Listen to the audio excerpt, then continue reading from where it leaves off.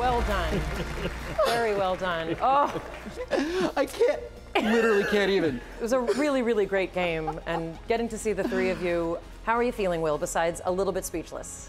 I am so unbelievably overwhelmed in absolutely the very best way possible. It's like you just left the network test and the phone rings on the way to the car and they're like, you booked it, buddy. Oh. Come on, for real? Really wonderful to watch. Really wonderful.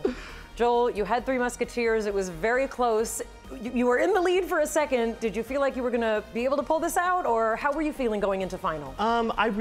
My goal for this game was to beat my score in the qualifying round and play a little bit more aggressively than I did in my first game, and I accomplished those goals. So I'm pretty happy with my performance. And $50,000 for the charity of your choosing is also really a wonderful thing.